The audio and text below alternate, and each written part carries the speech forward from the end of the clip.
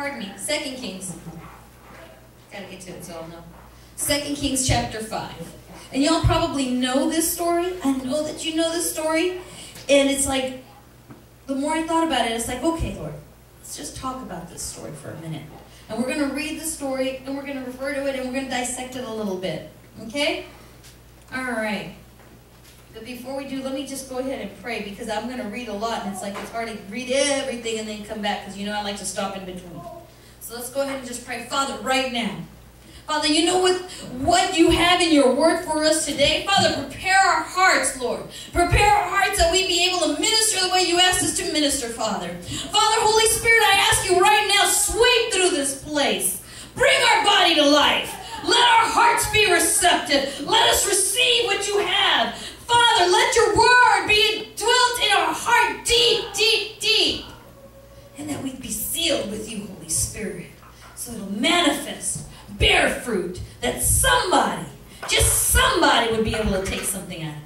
In Jesus' name, amen. All right. This is the healing of Naaman. So this is a man, this is a general, he said, and once again I'm reading out of the New Living Translation, the king of Aram had great admiration. We are a little tired, aren't we? For Naaman, the commander of his army, because through him the Lord had given Aram great victories. But through Naaman was a mighty warrior, and he suffered from leprosy. Let's see that. At least he knew. He said through him the Lord had given. See, he had given him great victory, so at least we know that he understood. He said, or, you know, the writer of this book wrote, he knew that it was God that was giving the victories, and we know that it is him. He goes, in this warrior, he suffered from leprosy. So at this time, Aramean raids were being invaded in the land of Israel, and among them, their captives, was a young girl who had been given to Naaman's wife as a maid. She was a slave, in other words. In other words, this king is going out, and he's sending out raids, and as they're going out, you know, Naaman was a man, he was a commander in the army, and he found this young girl, and apparently he must have liked her for his wife. He said he just takes her, he puts her in his home, and she's there, and she's able to say, in some versions it says she ministered to his wife. Amen? He said, who had given Naaman's wife. One day the girl said to her mistress, you know, she's talking to her mistress. Apparently they must have had a good relationship. She must have been a good mistress because she had the capacity to go and speak. She was being taken care of. And she must have been taken care of because she had enough concern for her mistress' husband. If we get back to this story, let's look at this. He says, one day she said, I wish my master would go see the prophet in Samaria. He would heal him of his leprosy. So Naaman told the king and what the young girl had said. Go and visit the prophet. The king of Aram told him, I will send a letter of introduction for you to take to the king of Israel. So Naaman started out carrying as gifts 750 pounds of silver, 150 pounds of gold, and 10 sets of clothing. The letter to the king said, with this letter I present my servant Naaman. I want you to heal him of his leprosy. Let's pause there for just a moment. So many times we don't realize that we will pay anything when we have an ailment, when we're feeling sick. We'll pay anything to get some kind of alleviation. Am I right? Anything. Look at all the stuff that he was carrying. He was just a commander, but I mean, he was of great wealth. He had money, obviously. And he has all this gold and his silver and clothing. And he's like, okay, I'm going to go. They're telling me this. I went to the king. Hey, please release me. Let me go and get my healing.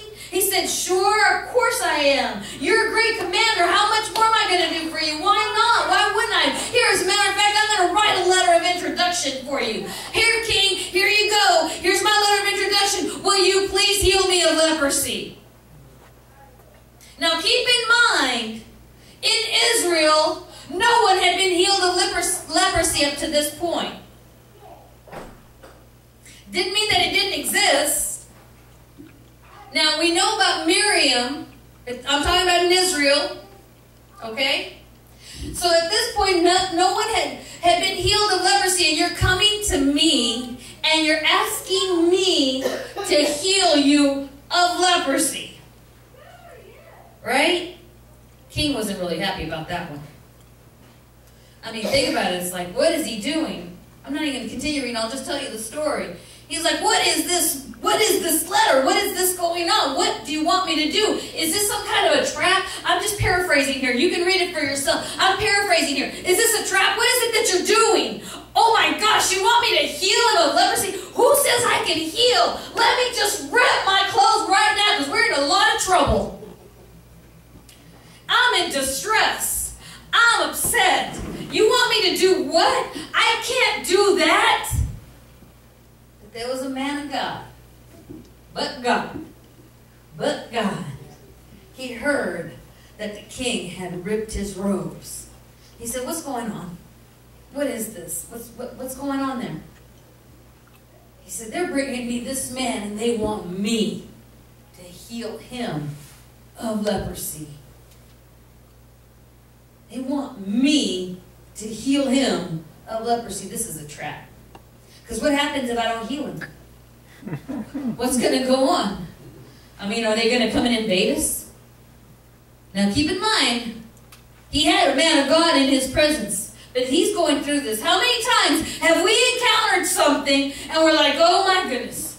Oh my goodness, what is this? This is the enemy attacking me. But we just keep going. It's like we don't look for the man of God to pray for you. We don't look for God's presence. We don't start to call on the Holy Spirit. We just know that the enemy is against us. But we don't know where to go, or we don't choose not to go. But it's like this man of God said, you know what? I will take care of this.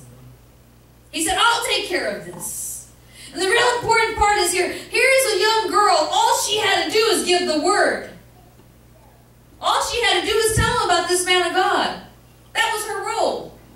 I mean, God had allowed her to become a slave, to place her in this home, for him to be healed of leprosy and to be glorified.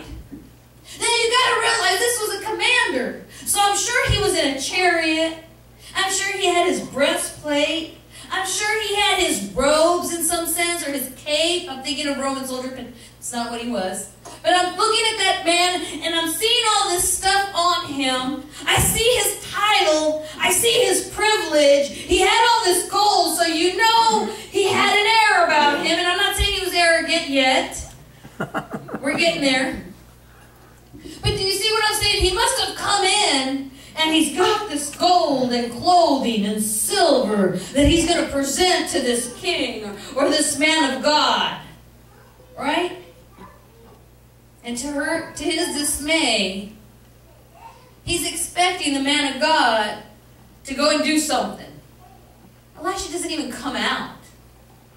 Elisha doesn't even come out. It's like, Pastor Starnes, we need you to pray. We need you to go to the hospital and pray. And you say, just tell him to go and do this and he'll be all right. That's what Elisha did. Yep. Tell him to go wash 7 times in the river, in Jordan River. Now, keep in mind, Jordan River's muddy. Yeah. Jordan River's not a pretty river. It's kind of muddy and it's sludgy and, you know. How many of us, when we go to the lake, we want to go where there's sandy beach? We don't want to go where we go and everything is slimy. I really don't even get in the water. I like the ocean better because that's the way I was raised. You know, I can get, go to South Padre and get to the beach, but it's like, get me to Louisville Lake. I'm like, oh, I'll think about it. It takes a lot to get me in there. You know? But I'm telling you, it's like, he's like, it wasn't a pretty river. And that's even what he says. He goes, what? He doesn't even come out and hold my hand and anoint me and say something. Come on, get a cloth, get the people together, let's lay a hand. He didn't even do that. And that's what he's expecting. He's wanting to do something. La, la, la, la, you're healed. Right? Because that's what he wants in his mind. How many times do we do that? I know that I do that. And I'm not saying that I'm proud of that, but I'll say, Lord, I expect you to move. I don't say that I expect you. I know within my heart that that's what I'm saying without trying to say that. But I'll say, Lord, can you do this so that I'll know this? Lord, will you do this? I know this is the way it's supposed to work out. Lord, can you please work it out this way? And that's what Naaman was doing. He's like, what? You want me to go wash in the river? You didn't even come and greet me. You didn't come and see me. You didn't come and look at my pomp and circumstance. You didn't come and see the army and the entourage that I'm carrying with me. Did you not see? I even polished my armor for you. Well, I didn't, but somebody else did. You know? Pretty much. And he's like, you know what? Forget this. Forget this. His healing was at hand, but he didn't want to humble himself to do it. He said, we have other rivers that we can go where I come from. They're beautiful rivers. You know, you've gone, and how many times have you heard, oh, Lucille Lake is not pretty, but Ray Roberts is. Well, you know what? The man of God wasn't asking him to go to Ray Roberts. He was asking him to go to Lucille. Amen? Amen? He was telling him, go to the Jordan. And he's like, you know what? Forget this. I'm done. Because we won't humble ourselves to do what God has asked us to do. Because sometimes it may just be so simple as just sit still and be still and know that I am God. We don't have to do anything. And he sat there and somebody, one of his wise servants comes and says, wait. Yeah, what's it going to hurt? What's it going to hurt to get in the river? What's it going to hurt? What's it going to hurt? Just go get in the river. Because you might get your healing. I mean, sometimes we got to get to that point, Sister Christian. We just got to get to the point where it's like, wait, let's see. God just wants me to do what? What? I can do that. Yeah. What's it going to hurt? Yeah, come on. I mean, so many times we're so worried to speak out and give God's word. When he gives you a word, you don't want to speak out. Why? What's it going to hurt? If your heart is pure and you're seeking his face and he's giving you a word, why not? Amen. Amen. He said, all right. Now keep in mind, he has all this pomp and circumstance as he's going.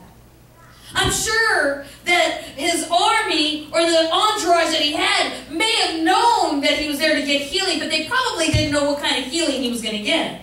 Because I'm sure for leprosy, he was covering that up. Because at that time, you didn't hang out with other people if you had leprosy. You were cast out. That goes to show you, you know what, even then, when you have money and positions, you can get away with some things. He was going to have to humble himself and take his armor off. And off came the breastplate. White rust. Off came the cape. Off came his helmet. Off came the cuffs. Do you know how humbling that must have been for him to go and try to stand in a river? Off came his sandals. And little by little, he was laying everything down. And the Lord is saying the same thing of us. He's like, little by little, just leave the little things behind and, be vulnerable to me. And his men must have been there waiting for him, not knowing what's going to happen. And then when they took off his sleeves and they saw, can you imagine? Let's just get real. The gasp. All this time. Now some of them must have thought, oh my, do I need to go bathe too? I've been with this man, you hang out with a dog, you pick up some fleas. They must have been thinking, it was like, oh no, do I need to go get in that river too? Do I need cleansing too? Is your vulnerability getting to the point that the people around you are looking and saying, do I need to go to where the fountain is and get cleansed as well? Do I need to go where the blood of Jesus is and get cleansed as well so that I can be white as snow? Amen. He's saying that. The gasp on some. And then when he went, he dipped. Dipped once. No. Twice? No. Can you imagine? But when he did, and he received that healing, now he must have gasped. It's like, can you imagine what he must have felt like? When others saw it too, because keep in mind, your miracles, people are seeing them if you're telling them. That's why we have the board. We have people to know that God still moves. God is still answering prayer. God is still performing miracles. Amen. He's still performing healings. He's still doing that. I'm not just talking about the miracle of being able to wake up in the morning. I'm talking about he still has his hand on his people and things are being shifted and bodies are being restored and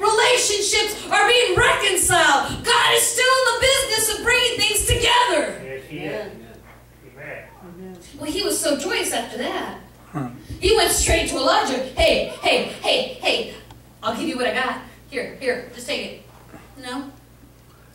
I've got gold, I've got silver, I've got clothing, I have all this for you. Elijah said, no, that's okay. I don't want that. I don't need that. See, do you understand that sometimes we get so confused because we think that what the world has for us is going to be able to take care of what we need. I'm going to tell you something. We don't need to worry about that because if we're serving the God, we've got all the power that we need. That's right. Amen. Amen. If we truly serve God with our whole heart, we don't have to worry about anything. Right. He said he has his eye on the sparrow. How much more would he take care of you? Right, Pastor Starks? Amen. Has he let you down this far? No. Amen. Amen. Okay, I've had some lean days. I'll tell you that. There's times I had lean days, but I always had something. Amen. I've always had something. I can come up with something. Dale and I can be very creative in our food, in our menus. Amen. God is good. I remember one time we were down to $5. Dad doesn't know this. We were in the valley. We were down to $5. And $5 was pretty good then. And I said, I can make us a meal. $5. He said, you can do $5 meal? I go, I can do us a $5 meal. There's 3 of us. He goes, really? I said, yep. Sure enough. Went and got us a chicken. And I prepared it myself. Not one that I went and bought that was made. Not like that. Went and got us some broccoli. And got us some mac and cheese and a little bit of milk and butter to make that. $5 by the grace of God. I made us macaroni and cheese. I made us buttered broccoli. And I roasted us a chicken. And not only did we eat, we had enough for leftovers. God has never left me. I've had to get creative sometimes. I've had to have lean sometimes. But He's never left me. Amen. Amen. And that's what the man of God was saying. He goes, I don't need your things. I don't need your gold. I don't need your silver. Are you kidding? What I have is so much more. But I love what Naaman did. He said, are you sure? He said, yeah. He goes, well then please, can I have some dirt from here? Can I have some holy land from here? Can I have the earth that you're standing on? Can I have some of that? In other words, let me translate this for you. All right, we're in a service. God is moving, and they want to bless us. And we say, you know what? God moves in our hearts and says, don't receive that blessing. He says, well, can I at least have the chair where I receive my healing? It's like, yeah, take it. 2 mules. I mean, he got enough that 2 mules could pack. He had earth so that when he went back to his land, he had land that he could call it holy, and he could sacrifice there. That was amazing. He had a true grateful spirit. He wanted to take his chair. That's the only way I can translate. He's taking his chair, and he's going to think about it, and every time he sees that chair, or he sits in that chair, he's going to know that God moved in his life on his behalf. He's going to see that chair, and he said, Lord, I'm going to honor you, and I'm going to sacrifice, not to the chair, but what represents the chair, and that's the movement of God. That's what he was saying. He goes, I'm going to take this land. And let me tell you something. There's times that I'm going to have to go between the heathens, and I have to bow because I'm going to be before the king. And he said, but let the Lord forgive me for that because it's not in my heart. Sometimes you've got to be amongst people you don't want to be around. Or you're in a situation that you don't want to be with. But you're going to say, Lord, forgive me for being here because my heart is not here. My heart is with you. Amen. Amen. That's what he said. He goes, have him forgive me for that. Because he knew as a commander there was times he was going to have to take the king into a pagan temple. And he was going to have to bow. But he said, you know what? I may bow with my head. I'm not bowing my heart. I'm not bowing with my heart. That's what we have to get to that understanding. That we're transparent like that before the Lord and say, Lord, let us remember the things that you've done in our lives. Let us know that it doesn't matter. There's so many lessons in this. I had even thought about doing a series on this, just to start with the little slave girl. It doesn't matter what your circumstance is or who you are. He used a slave girl for this man to get his healing. For God to get the glory. For God to move in his life. And even Jesus, back in Luke, I believe Luke 4:21, I believe it is. I have it in my notes. says, you know what? There was a man. He goes, because he was talking to the people. He goes, you know what? I'm not received amongst my own people. I'm not. In other words, sometimes the people that you think will be receiving what you say, he goes, they won't. He said there was people that had leprosy, but only Naaman got it, and he was from Syria. He wasn't even in the area. So even Jesus refers to Naaman. All because a slave girl decided to open her mouth and say, hey, I know a man. We know a man. I know a man. Amen. It's amazing. And then sometimes even our arrogance, our pomp and circumstance within ourselves, we have to lay that down so that somebody else can see the cleansing power of Jesus. We have to lay down our armor, our robes, our helmet, our shoes, so that as we go and humble ourselves and dip in, somebody can say, I need healing too. Mm-hmm. I need healing too. I want to be cleansed as well. That was what the Lord was putting in my heart. It's like, oh my gosh, sometimes we just need to get to that point. And then to say, you know what, it doesn't matter, because the true glory that God gets is He is able to bless His people. He blesses His people. Elisha didn't need all the gold. Elisha didn't need the silver. I could even go on to the rest of the story where this young man went going after it. Elisha's little, his servant. Mm-hmm. He went running after the gold and silver and lied about it. And said, my master changed his mind. We need it for this. But Elisha knew, and he said, what? From this day forward, and it didn't just say that he had leprosy. It said his generations. Careful, because sometimes what you're doing is going to fall on your babies. And that's the one that hurt the most. But it goes both ways. You serve God. We talked about that 2 weeks ago. We serve God and we have a promise. He's going to honor that. We choose not to serve God and serve a pagan God. That's going to fall on our babies too. Amen. I know we're a group that's pretty few here. Last week we had a Starnes family reunion.